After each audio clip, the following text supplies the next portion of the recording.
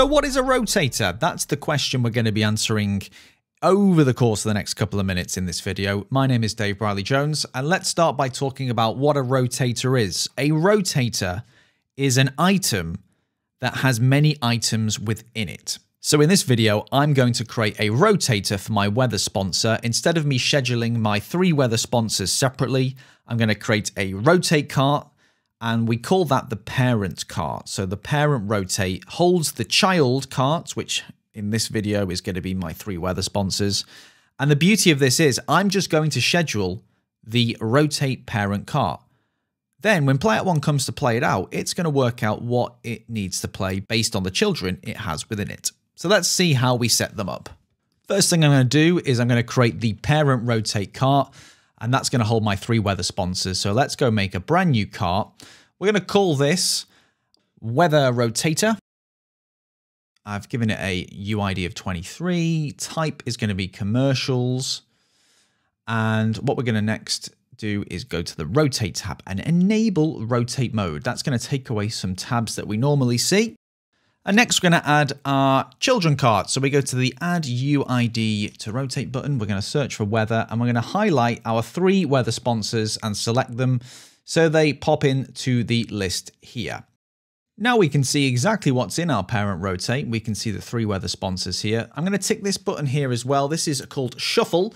So we're going to shuffle this rotator every time we have 3 plays from this rotator. So we've got 3 carts. So the items are going to play 1, 2, 3, and then the order is going to be shuffled. So then the next time they play, it might be 2, 3, 1, 1, 3, 2, whatever. Totally random. Now, if you want to go check how many rotators you've got in the system, it's very simple. Just literally click on the R icon on the top of the media finder, and that's going to show you all of the rotators in your library. Now, if you want to go and see if a particular child cart is part of a parent rotator, you can do that as well. So all we need to do is we need to go find the cart we want to inspect. So for this, I'm just going to type in weather, and we're going to find weather sponsor 1. When we open this up, you'll see if you go to the rotate parents tab, you'll see any rotate parents this cart is a member of. So from this tab, you can also add a child cart to a parent.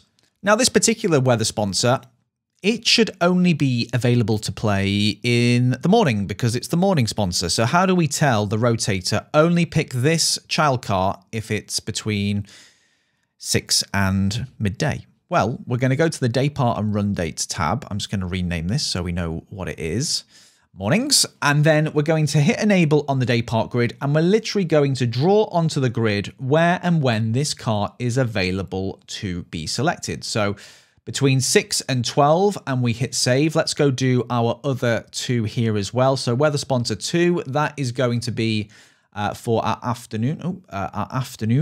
So again, we go to the day part and run dates tab, we hit enable, and we're going to draw onto the grid here when this particular cart can be picked, so between midday and 6 p.m. And for the final one, weather sponsor 3, that's for evenings, so we will do the same again.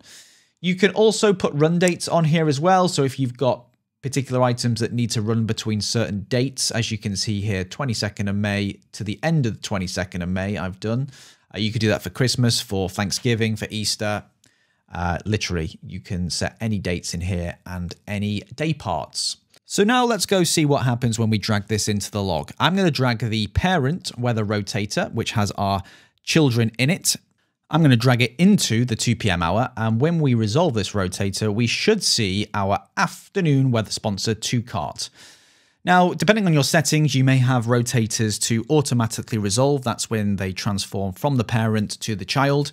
If you don't have that setting turned on, then you may just need to right-click on your log, click on the rotates section, and then hit resolve all rotates for this hour. And there we can see it. Weather sponsor 2 afternoons is there. If we go to 7 p.m. and we do the same thing, we should see that the evening sponsor cart should be there. And if we go to rotates, resolve, there it is. So think of resolving as scheduling a rotate, and think of unresolving as unscheduling a rotate. Why you would want to unresolve a rotate? Well, let's say you've just made a change to your rotator. We've just added some new sponsors in, and we want those to be on the air immediately, but the rotators for the next couple of hours or next couple of days have already been resolved. Well, what we can do is we can unresolve rotates and then resolve them again. And what that's going to do is pick up the changes that you've made.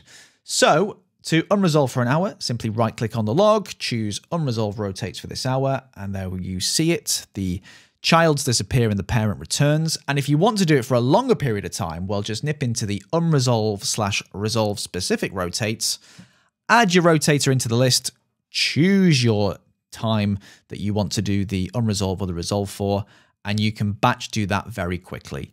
So that's how we use rotates on PlayoutONE. If you would like to know more or have any specific questions, don't hesitate to email us. Our support team can be reached via support@air.com.